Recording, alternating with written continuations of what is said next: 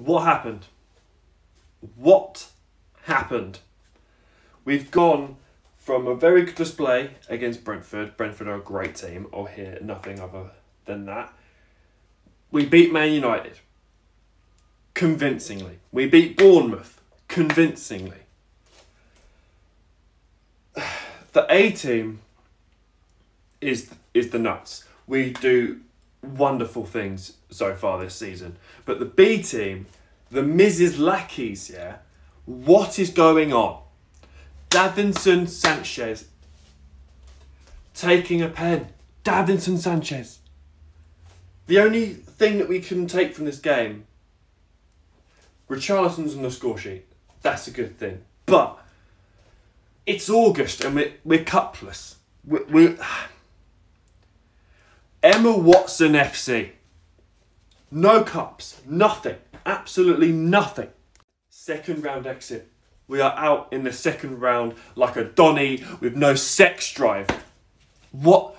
Second round? The big teams haven't even played yet. They've not even played. And we're out against Fulham. A bus stop. A bus stop.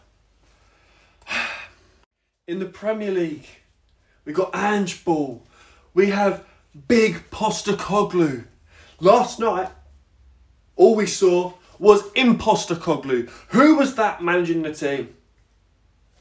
Like, I don't understand how we can go from great results in the Prem to this in the space of, what, 3 days? I understand players are getting rested, but small club mentality, we had to treat that like a European competition.